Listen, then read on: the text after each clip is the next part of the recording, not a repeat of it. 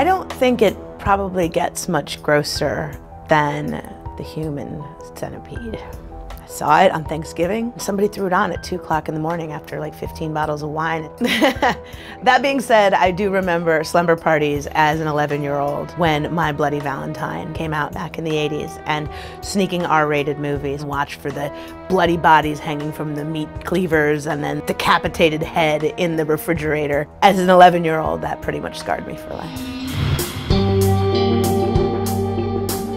The beauty of there being so many options and so many channels where you can watch television is it's really forcing everybody to push the envelope and to explore areas of storytelling that take a lot of imagination and bold risks. Not gratuitous, not violence for the sake of being violent. People really appreciate being able to have their horror delivered to them in that package. Nice rings. Thanks. One's a little vampire fang. And then... Oh, really? Yeah.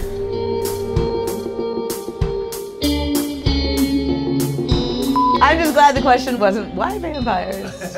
Why do people love their vampires? We good? Thank you for everything. Thank you.